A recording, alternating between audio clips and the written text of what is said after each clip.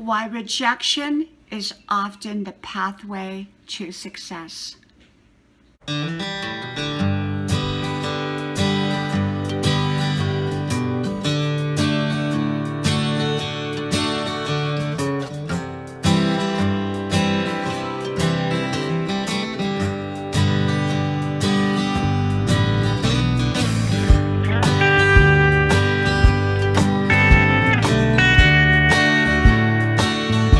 Why rejection is often set up for our future success.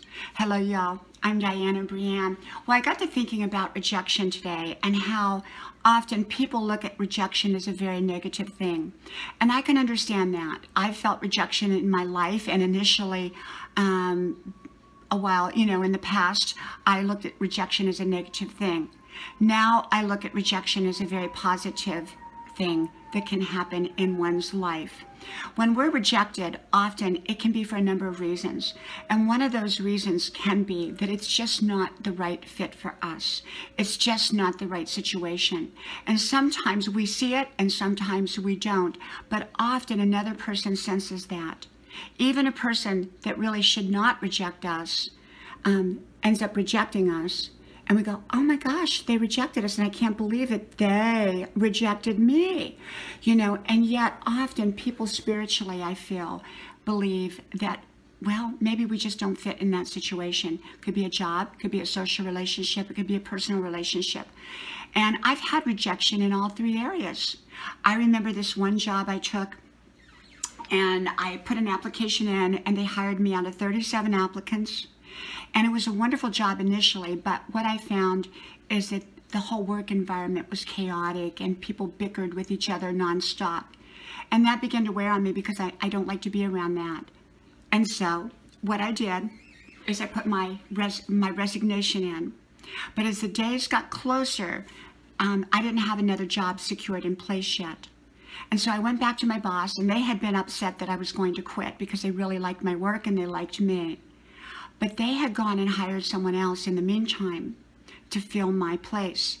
And so they could not put me back in my position after a certain date. And so I felt a sense of rejection, even though I understood why. And it was really my own doing. And so I thought, okay, I feel this sense of rejection. Now what? Well, the very next day, I ended up securing an amazing job, and which was far superior than the job I was leaving. And I was the boss, and I didn't have any bickering. There was no bickering on that job. In a way, I was kind of like the Maytag repairman who just kind of sat there, but it was a wonderful, wonderful job. And so that rejection, in a sense, set me up for a future success. I've been in social groups that I did not fit in. I knew I didn't fit in because, well, it was a negative situation. Perhaps a lot of bickering was going on. Well, a lot of bickering was going on in this one social group I was in. And I was always trying to put a positive spin on it, trying to talk people, repoint them, redirect them into a positive direction, trying to come up with solutions rather than create problems. But no, they just created more and more problems. They didn't want solutions because that's what that group was sort of about. And so they kind of subtly pushed me out. And I probably would have gotten out relatively soon anyhow. But I was kind of, I kind of give people extra chances. And they kind of pushed me out, but it was the best thing in the world. They saw what I knew, but I wasn't acting upon. I wasn't removing myself from a group that was kind of very negative. And they saw that I was a very positive person and that I really didn't belong in a group that thrived on negativity. Because some groups thrive on negativity. That's what they're about. And so I got pushed out, even though, be it subtly, and I ended up moving on to another great social group that didn't have any of those problems, that embraced me and that was wonderful. Whereas the other group didn't embrace positivity. They didn't want a positive spin on anything. They wanted bickering and they wanted chaos and they wanted drama. And so the next group that I went to, it was the opposite of that. It was just wonderful. So that rejection pushed me forward into something far better. I remember many years ago I had a boyfriend. He wasn't a boyfriend, he was more like a date.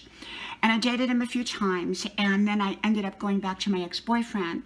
And when he found out that I went back to my ex-boyfriend, he told me, he said, if you don't go out with me, if you're going to go back to your ex-boyfriend, I'm not going to see you in the future.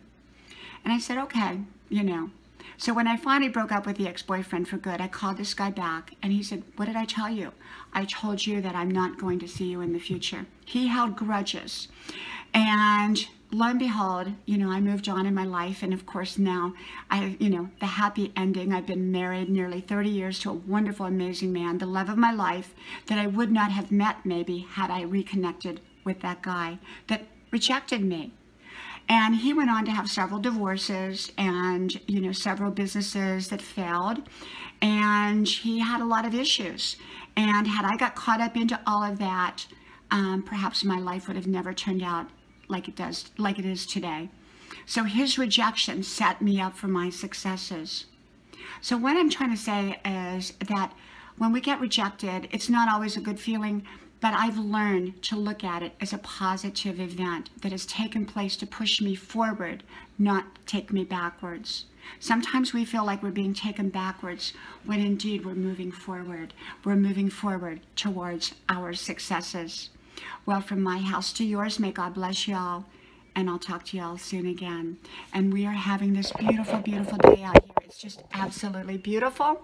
And I did my 5-mile run, and now I'm going to work on some of my college work. As you all know, I'm 62 years old and I go to college. So I will talk to you all soon again. Bye-bye.